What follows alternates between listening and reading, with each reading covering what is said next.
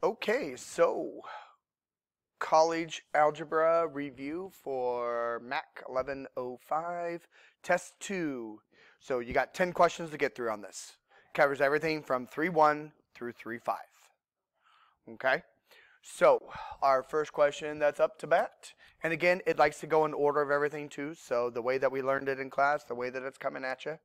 So the first thing is, in 3.1, you learned about finding domain.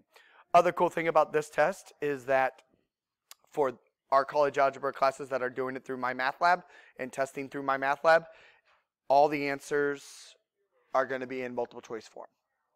So you don't have to do any fill in the blank this time on this exam.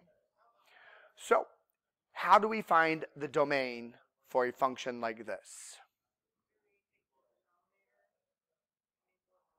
You bet. Take the denominator, set it equal to 0, because this is a rational function. Remember, when it comes to domains, your function's domain is always all reals unless you're rational, which is what we have here, and or you're a radical, which we don't have any radicals, so we don't worry about that. Okay? But if it was a radical, remember that if there was a radical, whatever the polynomial under here was, you take that polynomial and you set it greater than or equal to 0 to solve. Okay? But we don't have to worry about that. We have a rational, which is just what you said, Lorraine. Take the denominator, set it equal to 0, and we need to solve. Now, how do we start to solve this? Yeah, we got to do some factoring. So both of these had an x in common, so you're correct with that. Let's pull out a GCF of an x, which will leave us with what? X squared minus 25. And you could take this one of two directions now if you wanted to. You could continue to factor, or you could take and set these equal to 0 for each one of them. I like to continue to factoring because I like to review factoring with you guys. But again, there is nothing wrong with taking each one of these and taking them and setting them equal to 0. Be careful with this guy, because when you square root both sides, what has to happen with your answer?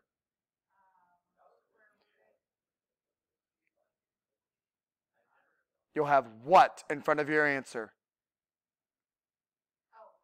Plus or minus. Exactly. So be careful of that. But if you go ahead and factor this, you don't have to worry about the plus and the minus information, because it will just fall out within the answers. So this guy, remember, this is just a difference of squares. So that will factor into what? X plus 5, x minus 5. Good. And so now all you do is just take all these, set them equal to 0, and that flushes out some of the information for our for our domain. So we have x equal to 0, which there's one of our answers. We got x plus 5 equal to 0, which gives us what for x? You got it. So there's another piece of our domain that we care about. And we got x minus 5 equal to 0, which tells us that x is equal to 5. Now, if you kind of look at your answers, there's only one of these that has anything to do with these numbers. And that's answer B. And that is our domain. Because remember, these numbers, the reason why we set the denominator equal to 0 is because we need to figure out what numbers create that 0 there, which is bad, because we can't divide by 0. And that's why you see in this domain right here, it's written out in set notation that we have x not equal to these numbers, because these are the bad numbers. Okay? If it asks for interval notation, remember that these are all the numbers that we throw out. We invite everybody else. So interval notation for this would actually looks a little longer, but you start at negative infinity and we go up to our lowest number, which is negative 5. And then we jump over it. We pick back up at negative 5 and go up to 0. And then we jump over it. And then we pick up from 0, we go up to 5. And then we jump over that number. And we go from 5 to infinity. So if they wrote out interval notation, it would look like that. Because we invite every number but the -5 because we jumped over it, the 0 because we jumped over it, and the 5 because we jumped over it. So that's what interval notation looks like. So always good to review both. All right, so that's the first question. Second question, again from 3-1. No. Yes. Yeah, this is 3-1 still. Okay. Forgetting what I was doing. So in 3-1, remember that you were working on adding functions, subtracting functions, multiplying functions, dividing functions, and getting new ones. So right here, we're just going to ask about one of those operations. We want to know what is f times g. And then in the end, we want to talk about its domain again. So domain keeps popping up. That's important for us. So we want to take f times g. So when we did this in class, we take this function times that function, which is really just doing what? What do we have to do to multiply those?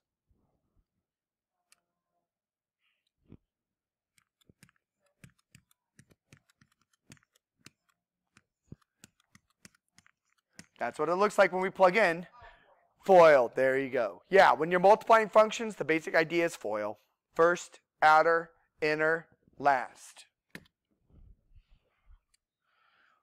So we FOIL. So what is 2x and 8x? 16x squared, because x times x is x squared. Outside, yep. Careful. Minus 4x. Good. Because a positive times a negative is negative. All right? Inner. Minus 32x. And last. Plus 8. And then what do we do now? Combine like terms. And that's your two middle guys. So we end up with 16x squared.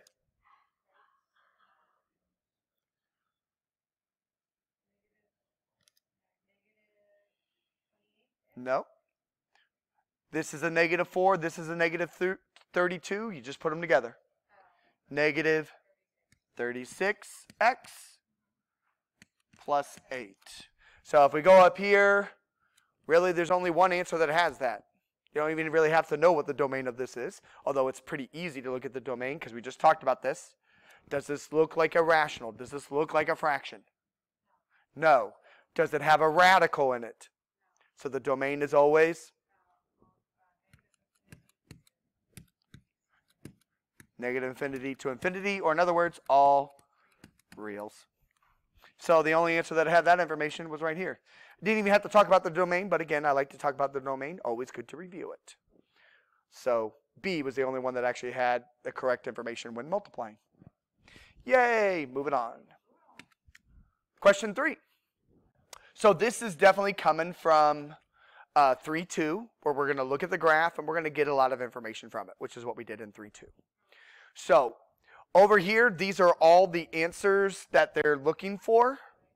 Okay, we just got to know which one of these is correct for this graph. So the first thing that it's asking us is it wants to know whether or not the graph is a function. How do we tell if we have functions from a graph? We had a test. What was that test called?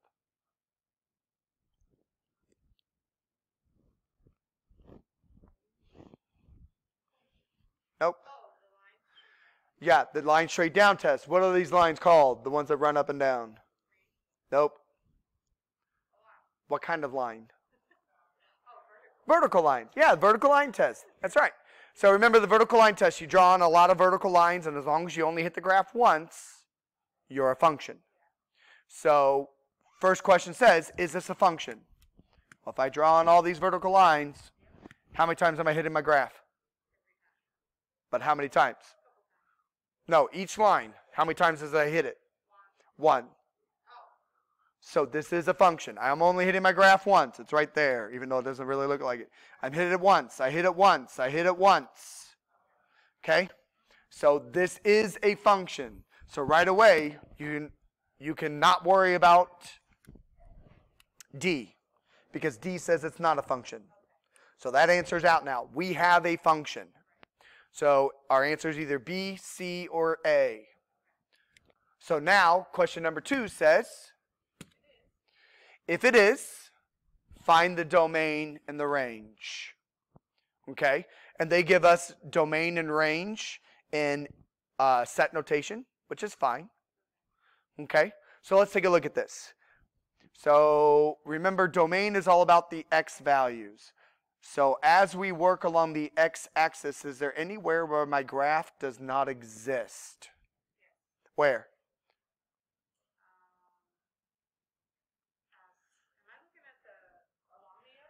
You're looking along the x. So at -3, well, -3, my graph is right there. If I was standing there, the graph would impale me.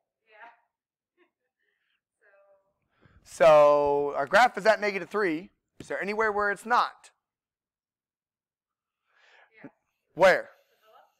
To the left of that. So at -4? But my graph is right here. There's -4 or whatever it is. So this will keep going? Absolutely. It's kind of a bad graph. There should be arrows on this, and that's okay. Because our graph, this graph does keep going, and this graph keeps going down and out. This graph will keep going down and out. It looks like it's going to shoot straight down, but it really is still moving out. I mean, it will go into the Earth's core. It will go out on the other side of the Earth at, Australia, Japan, wherever it's going through, China. Beware the coronavirus, all that good stuff. So this thing will go through and keep going down. So are there any bad x values? Is there anywhere where my graph doesn't exist? No. Our graph exists everywhere for x values. So in other words, if I had an equation here, if I had the function, I can take any number of x and I can plug it in and I will get a y value out every time. All right, so that means that our domain is what? All reals. So A is still valid. You can throw out B because right here it says the domain is restricted. C is still valid because it says all real numbers there. All right, good. So right now we got a 50-50 shot. So let's look at the range. Well, if you look at both of these, both of them already have the same range. So the range ain't going to do it for us. So you don't have to worry about finding the range because both of these answers have the same range. This is like working smarter, not harder. But when we talk about the range, it is true. When we think about range, it's all about our y values. That's the highest my y value will go. So we like everybody below the negative or the +4, which is why you see this. Because when we did this interval style, it would look like this. And interval style, -infinity to 4, is the same as writing y less than or equal to 4. Because of a bracket, we're equal to, and it starts at 4 and it goes on down to the less than. But again, that doesn't help us with A or C. They're both the same. So then now we got to look at some other information. Almost symmetry. We need to look at intercepts. So let's take a look at this picture. Do I have x-intercepts? What are they? -3, 0. And 1, 0. So let's see which answer has these guys. So if I look up at A, I don't see the -3, 0. But if I look down at C, oh, there's -3, 0. Hey, there's my 1, 0. So now, based off of that information, I know the answer has to be C. Because if you look at the rest of it, it makes sense. Our y-intercept is actually right there. That's at 0, 3, which is, oh, look, right there. And then last but not least, do I have symmetry? That's the last question. So you look at x-axis. If I take this point up here and flip it over here, does that mean it's the same picture? No, because your picture will look like this. If I flip, that's what it looks like. And that's not the same picture. If I flip over the y-axis, will it look the same? No, because if I flip over the y-axis, it looks like this. And that's not the same picture. And then the other one is if I turn it 180 degrees, will it look the same picture? Will it look like the same picture? And the answer again is no, because it will actually be right here, 180 degrees. So the answer all around is no, none. And if you looked at A and looked at C, both of them had that symmetry. So when it came down to A and C, it was all about the intercepts. So absolutely no symmetry on that. Perfect. Okay? So again, it's all just about analyzing that graph and finding out stuff that you know. All right. So there's number 3. Number 4. So this wants to know the graph of a function is given, okay? And then we've got this interval. And so this interval takes place from -1 to 1. Remember that this interval is all about x values. So it's asking you from here to here, what is the graph doing? Is it increasing, constant, or decreasing? Well, all you got to do is put your finger on this point right over here on the left, and what is your pen doing? It's going down, so that means it is decreasing. If your pen moved up, it would be increasing. If your pen just moved horizontally, that's what we call constant. So that's all at once. Yep. So you look at that interval, you put your pen on your graph, and you see what happens between those two values. Does your pen go down? Does your pen go up? Does your pen just move straight across horizontally? And then answer. Moving on, number 5. So over here, it wants to know, are there any local maximums? And then what are the local maxima? Remember from class we talked about this? When it asks you if you are finding the numbers, what are you doing? Come on now. About a local maxima, this is all about what are the x values. When it says what are the local maxima, that's all about the y value. Okay? Remember when we talked in class that there's a very, very specific definition for this. It's mathematical, very mathematical in nature. It's a giant mess. And then I kind of broke it down and made it a little bit easier to understand. When we talked about local maxima, it meant that it was the top of a hill, the top of a curve. Okay? And it cannot be endpoints. Endpoints are never local maximas, nor are they local minimums. So a local max is the top of a curve. A local minimum was the bottom of the curve. Okay? And endpoints are not included in this. So the question they want to know is, are there any tops of a curve that we can talk about that are not an endpoint? There is. And that's this dot that's right there. That is the top of our curve. That is a local maximum. So, first off, to answer the first question says, what is that x value? 0. That's right. You're at 0 there. So that is the x value. And what is the y value up there? It is at 1. So we just need an answer that shows that. So as we look through it, it says A, f has a local maximum at x equals 0. Well, that's right. And the local maximum is 1. That's it, right there. Has to be A. Because if you look at the rest of them, this one says the local maximum is at negative pi and pi. That's not true. Those are actually local minimums. Okay, and their local minimum would actually be negative 1 on that. It's not a maximum at all. If you look at F, it says local maximum at negative pi and pi. It doesn't even answer the second question, which is weird. It should have another answer onto it. Let me consult mine real quick and get the rest of that piece right there. Oh, I see what happened. So this answer for C is actually F has a local maximum at, whoa, doing weird things to me. Local maximum at negative pi. It wasn't supposed to be in that. And then it says the local maximum is 1. That's actually the ending of that guy. But again, we already talked about negative pi. Okay? So that one gets thrown out. And then D has no local maximum, where we know that's not true because we named one. So there you go. Again, local maximums and minimums, they are the top of a curve, the bottom of a curve, but not endpoints. All right. So this goes back to what we talked about in Module 1, even, odd, and neither. Even and odd are just new terminology for symmetry. Even meant that we had y-axis symmetry. Odd meant that we had origin symmetry.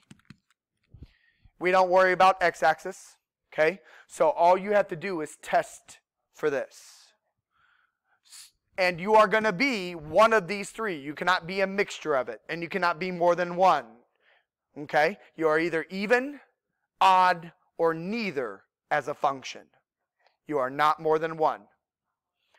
So when we look at this, how do we test y-axis symmetry? We plug in what? Not 0. But I like that you're talking about x. Plug in a negative x because we're testing symmetry. When you plug in 0 for x, that means you're looking for a y-intercept. Yeah, plug in a negative x to test y-axis. So we're going to do that. 5. And anytime I plug in a negative x to a power, I put it in parentheses. Minus, parenthesis, negative x squared. All right. So, a negative x to the power 4 will become a what? X to the... No. X to the power 4. Yeah. Anytime you take a negative number and raise it to an even power, it comes out positive. So this just becomes 5, x to the 4th. So over here, I'm taking a negative x, and I'm squaring it. So what do I get? X squared. So does this equation, 5x to the 4th minus x squared, look like our original function? It does. So that means we have y-axis, which means that we are even. And you stop. You're done. Because you're even, you don't need to worry about everybody else. But let's say we weren't even. Let's go ahead and do the origin real quick. To test origin, we plug into what? We plug into both of them, and a negative x and a negative y. Yeah. So some of you will be like, no, I don't see the negative, I don't see a y value up here. Remember that f of x is the same as saying y equals. So that is your y value. So negative y equals 5 negative x to the 4th minus negative x squared. And what's cool about this that we couldn't do before, you already know what happens to this side. You can just steal it from before. We already know that this whole side that I circled becomes 5x to the 4th minus x squared. Now, the only thing you have to remember is, well, what do we do with this negative y? Because I want the y to be positive. So what are we going to do?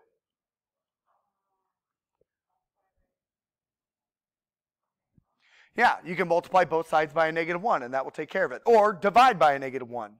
In other words, basically, all that's going to happen to turn this positive is we're just going to switch everybody's signs. So the positive 5 becomes a negative 5x to the 4th. The negative x squared becomes a positive x squared. And as you can see, does this equation, negative 5x to the 4th plus x squared, match the original? Hence why it was not odd. Okay, and you can't be neither since we already marked even. Yeah, it doesn't make any sense. But that's it. That's how you do even, odd, and neither. You're just testing for symmetry. You want to test even, check it for y-axis. You want to test odd, look for the origin. If it's not one of those two, it's neither. All right, 7. So I want you to find the average rate of change. Average rate of change is just another name for slope. They want you to find the slope. So what is our formula for slope?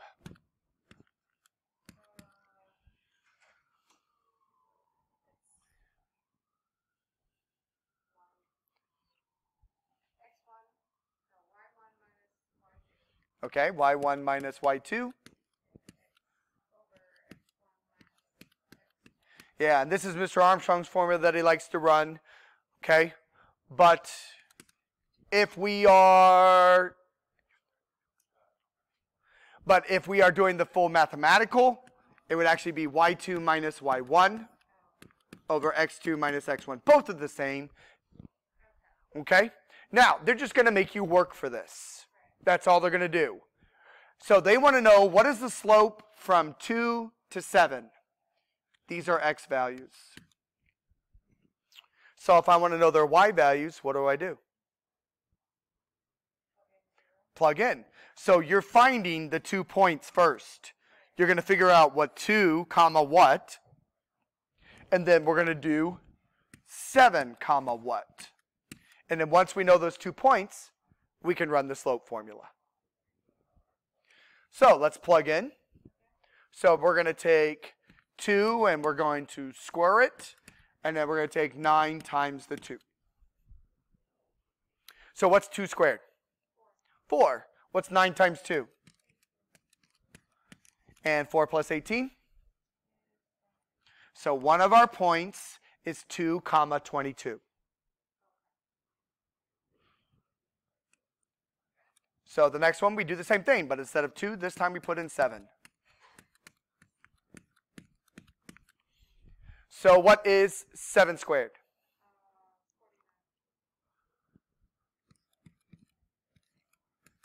And what's 9 times 7? 63. And what do I get when I take 49 plus 63? 112. Now that you have your 2 points, we can run the slope formula. That's all it is. So since this was our first point, we can call this x1, y1. Since this is the second point, you can call this x2, y2. And now you know who to plug where. So do you want to do y1 minus y2 over x1 minus x2, or do you want to do y2 minus y1 over x2 minus x1? Whatever's your favorite. You tell me. All right. So y2 is what? 112 minus, what's y1? 22. Divided by, what's x2?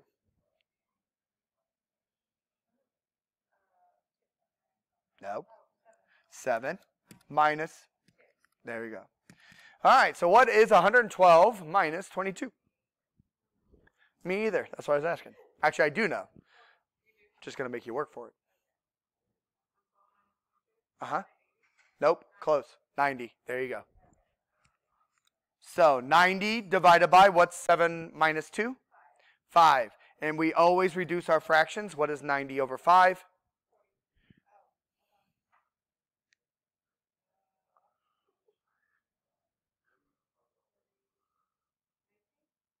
Nope, 18. There you go.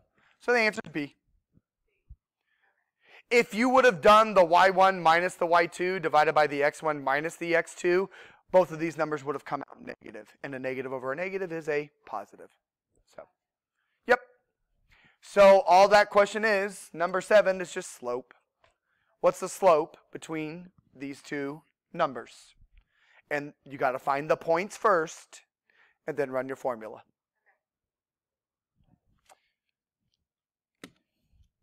Okay. This guy, a lot of fun. It's what we call a piecewise function. So a piecewise function, again, remember from class, it means that it's made up of 2 or more functions. And we're taking pieces of them. So they want you to graph this. So when you're graphing, as I told you in class, I want you to do, the first thing I want you to take a look at is what's going on at the restriction. And these are your restrictions right here.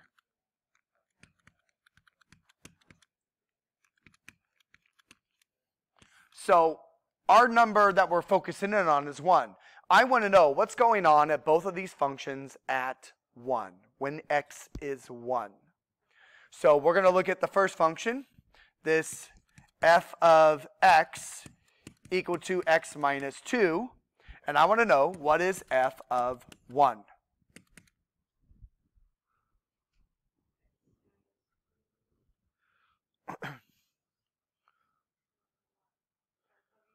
You're plugging in 1, so that will give you 1 minus 2, which gives us what? Negative 1. Okay? So that means at the point 1, we'll be at negative 1. Now, because of the restriction said that x is less than 1. Does that mean, do I like this point? Do I like it when x is 1? Look carefully at the restriction. Do I like it when x is 1? No, because we are not equal to here.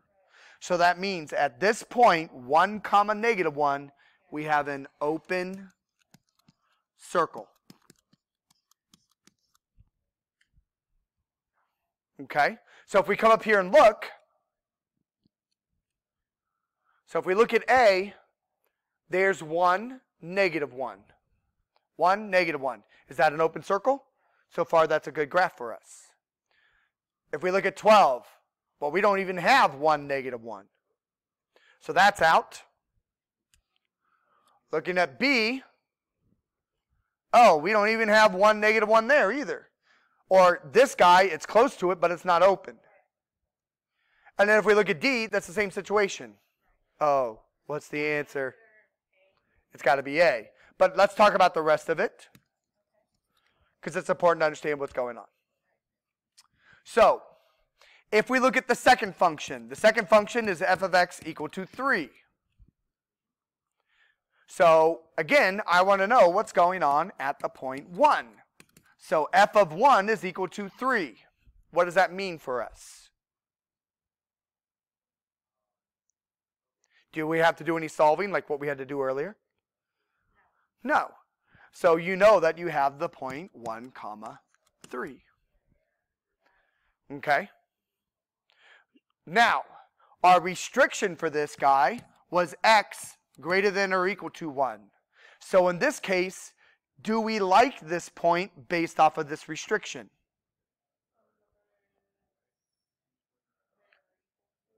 Greater than or equal to 1. X is greater than or equal to 1. So do I like the fact that x is 1 in this one? Yes. So that means this is a closed circle on my graph. And if you look at A, which we marked, sorry, that's B, 1, 3 is a closed circle. Okay? So that's the first step. See what's going on at these restrictions, because you'll have open and closed circles. The second step is to finish up the graphs. We want to go ahead and do the rest of the graphs. That's what the second step is. Second step, we actually want to graph. So, our function f of x equals x minus 2, that's just a line. Okay?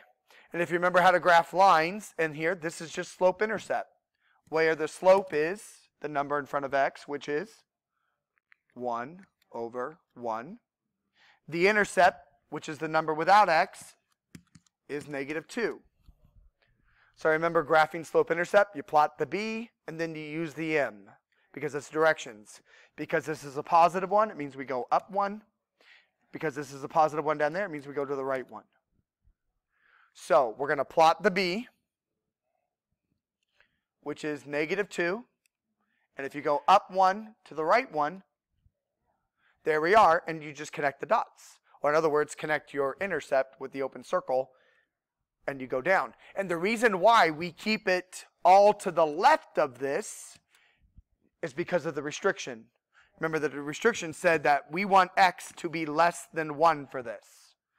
In this direction, from here to the left, is where x is -1. That's why you only see that piece of the graph. That's why we call this piecewise, because I don't want the full graph, I just want part of it. And we want what happens from 1 to the left for that guy. Now the second equation, stop it, was f of x equal to 3. All this is just a horizontal line.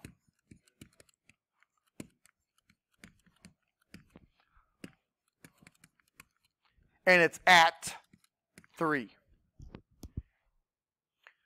So we come up here. So again, that was just a horizontal line at 3. So we come up here. We've already got our dot there, and we draw it to the right. Because at this point for our other function, the reason why we're going to the right is because the restriction was x is greater than or equal to 1 for that one. And the only direction that is greater than or equal to 1 is to the right for that function. So that's why it's a. Because it meets the requirements of everything that we're looking at. Okay? All right.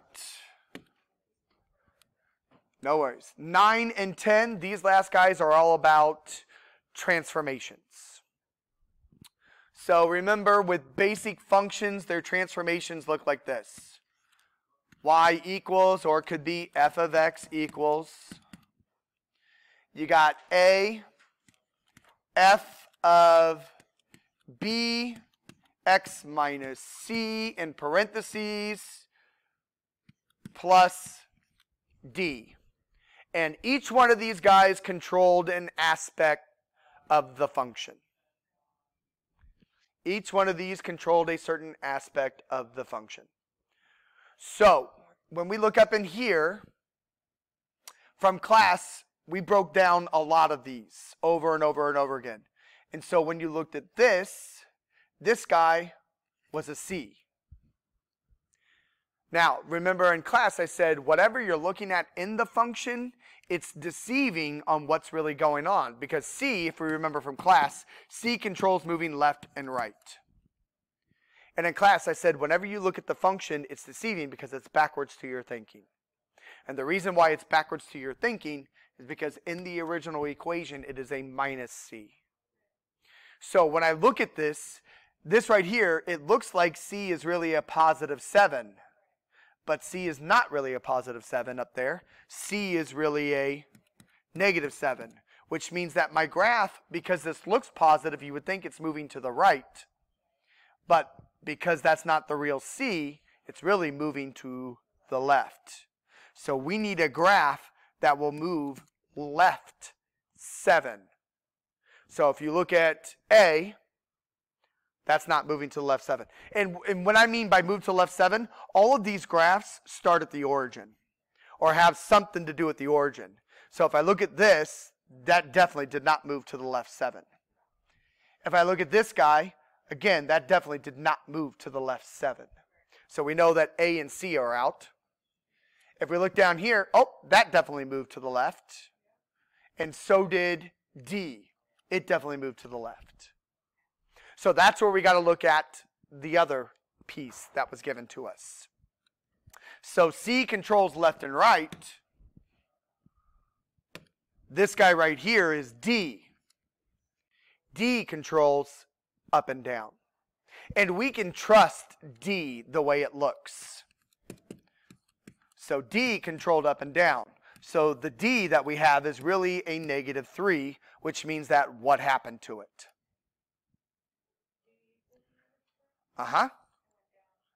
Because we can trust this guy the way it is.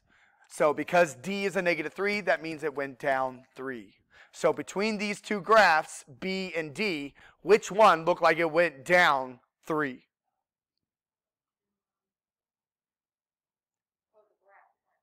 The graph had to go down. D? Because here's the original starting place. Where did it go up from there? It went up, right? This graph right here, it went to the left 7 and then down. Okay? This graph over here went to the left 7 and then up. So the real answer is B, because that's the only graph that moved to the left 7 and then went downward from the origin. Everything is always going to be based from that origin. All right, one more question, and again, it's transformations. All right, so again, we're back to transformations. Remember in class we talked about the general transformation for all these. It could be f of x equals or y equals, and it was a, f of x, well, f of b, parenthesis x minus c, close out all parentheses, plus d. And f in here stood for whatever function we were dealing with. So if you look down here, they tell us the function is right there. Y is equal to the square root of x. So this equation up here you can modify, and now that we know that the function is the square root one, we have this: a square root of b parenthesis x minus c parenthesis, and then plus d is on the outside. So all they want you to do is fill in the a, b, c, and d on this. So that's what the rest of the information is going to give us. Right here, and you need to do it in order so that they give it to you. So it says go up 6. So who controls moving up and down? Not C. D. And because this, we can trust D the way it is in the equation, what is it going to look like? A plus 6 or a minus 6? So we're going to build this as we go along. So y equals, we don't know what A is, we don't know what B is, we don't know what C is, so under my radical I just have x.